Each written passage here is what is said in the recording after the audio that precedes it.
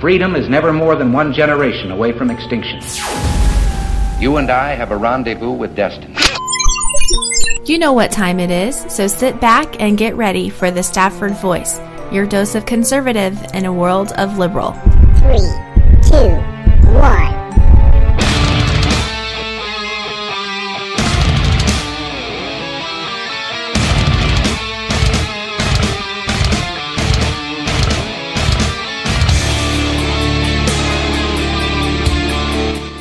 Hey, how you doing? I am your host, Daniel Stafford, and you're listening to the Stafford Voice, where we are conservative in a world of liberal.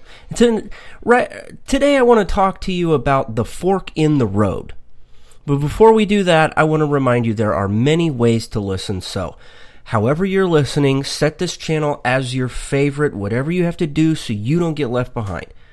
If there's some case where you aren't already following on social media, you can find me over on the Twitters at Stafford Voice.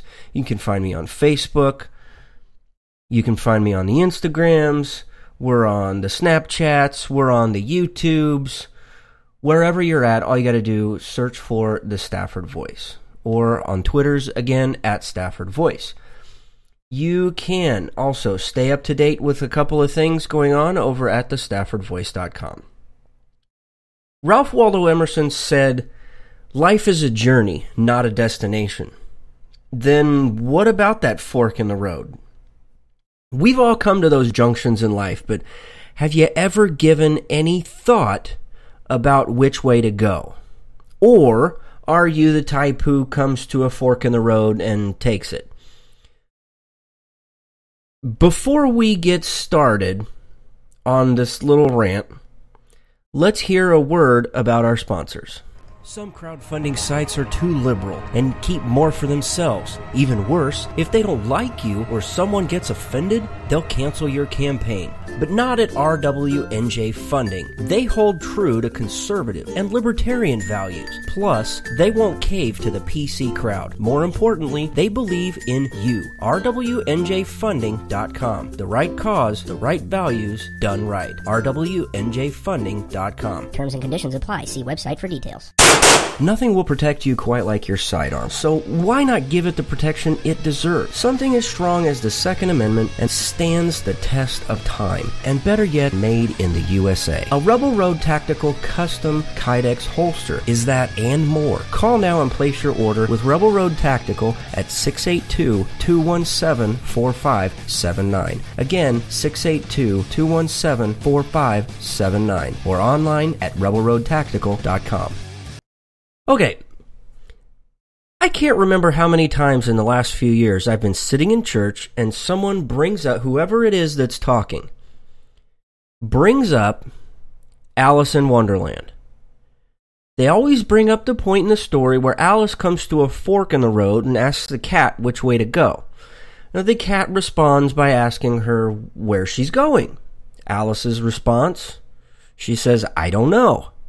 Well, the cat in turn responds back to her by saying, "Then it really doesn't matter which way you go." It's always a good starting point for many lessons. And in the larger picture of life, it's always about choosing good versus evil. There is no middle road. You can't pick the lesser of two evils, because in the end, you're still choosing evil. Is that really what you're looking for here?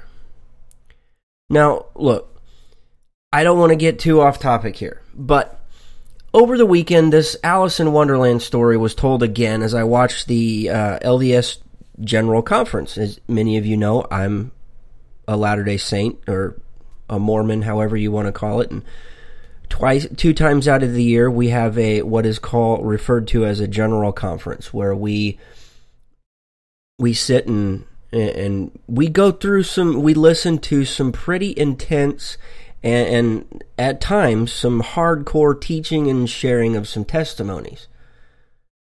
Well, I don't know why, but this story always perks my ears up. And the story of Alice in Wonderland again came up today while listening to Glenn Beck's podcast. I was told that I needed to. I was referred to by a very good friend of mine. Many of you know him on Twitter. I don't know why his handle is escaping me right now. Nevertheless, he asked me to go out and listen to Glenn Beck's podcast. And Beck brought up the idea about how right now, neither the candidates or, for the most part, the voters really know where they're going. And he related it to flying on a plane. Think about this for just a second, because I want to expand on this just a little bit. If you go on vacation, you pick a destination and you plan accordingly. Like last summer, my wife and I wanted to go to Philadelphia, and we wanted to visit Washington, D.C. We wanted to go on a bit of a history trek. We knew what our destination was, and then we planned on how to get there, what we were going to do, the places we were going to eat, what were some of the experiences we wanted to have along the way. But now, here's where things get tricky. When we think about voting politicians, we focus on the past.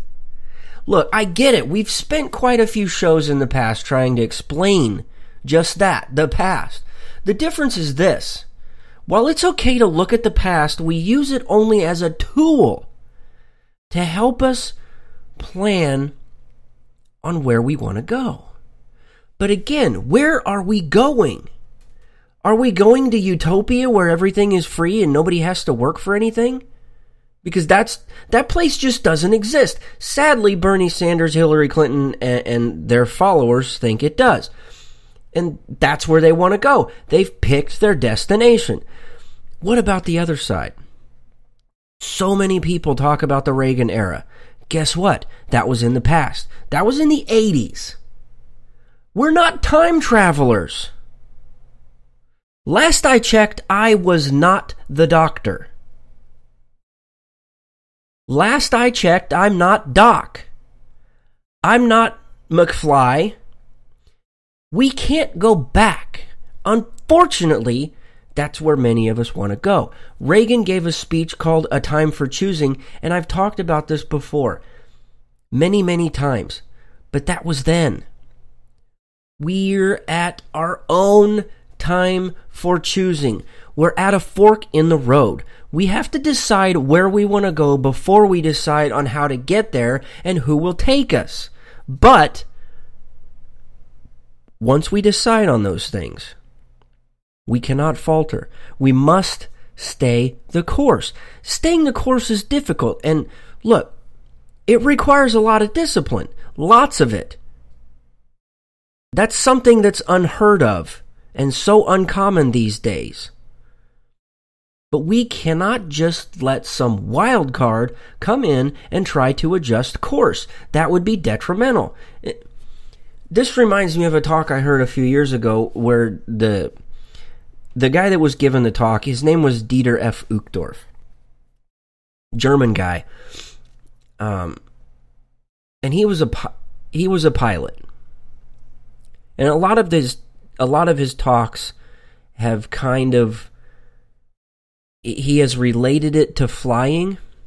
Well, he talked about something very, very similar here. And he said, quote, "In 1979, a large passenger jet with 257 people on board left New Zealand for a sightseeing flight to Antarctica and back. Unknown to the pilots, however, someone had modified the flight coordinates by a mere 2 degrees. This error placed the aircraft 28 miles to the east of where the pilots assumed they were. As they approached Antarctica, the pilots descended to a lower altitude to give the passengers a better look at the landscape. Although both were experienced pilots, Neither had made this particular flight before, and they had no way of knowing that the incorrect coordinates had placed them directly in the path of Mount Erebus, an active volcano that rises from the frozen landscape to a height of more than 12,000 feet. As the pilots flew onward, the white of the snow and ice covering the volcano blended with the white of the clouds above, making it appear as though they were flying over flat ground. By the time the instruments sounded the warning that the ground was rising fast toward them, it was too late. The airplane crashed into the side of the volcano, killing everyone on board. It was a terrible tragedy brought on by a minor error, a matter of only a few degrees. Unquote. Now, even when you think you know where you want to go, if you don't fully understand how to get there, what needs to be understood to get there, and have the tools necessary to get you there, a very small bump in the road can knock you off course by only a few degrees. Soren Kierkegaard said, "Life must be understood backward, but it must be lived forward." I'm pleading with you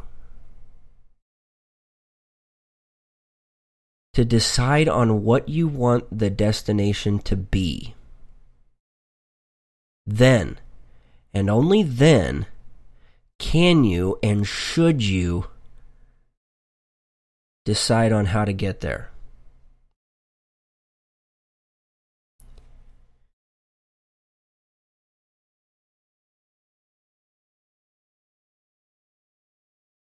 We have a choice to make. Where do we want to go? We are at that fork in the road, and we must choose. It is our time to choose right now what our destination will be. Because if we don't know what that destination is, we're wasting our time.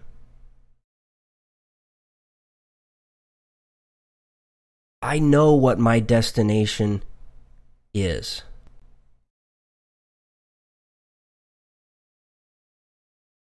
I'm interested to know what you as a listener, what you as a voter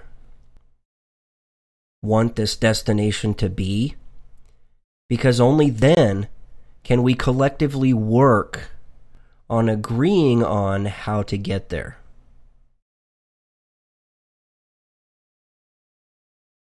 That's all I've got for now, and God willing, the Stafford Voice will be back next time around. Again, you can follow me on Twitters at Stafford Voice, look me up on Facebook, Instagram, Snapchat. By the way, I'm having a lot of fun on Snapchats. Typically on Friday nights, I will put the story together, and you basically get to go grocery shopping with me. I don't know how much fun that is, but nevertheless, find me over on Snapchat. If you haven't done so, jump over onto the YouTubes and click the little subscribe button over there, because I have started doing a video blog, I guess you call it a vlog, where every few days I put out a video of a couple of thoughts and share them with you. I'd love to see and hear what your guys' feedback is. So yeah, all you got to do, just search for the Stafford Voice pretty much wherever you're at. And again, I want you to answer that question that I asked you earlier. What do you want the destination to be, and how do you think we should get there? Email your comments or your questions to me at thestaffordvoice@gmail.com. Again, my email is thestaffordvoice@gmail.com. Thank you so much for your time. And until next time, thanks and God bless.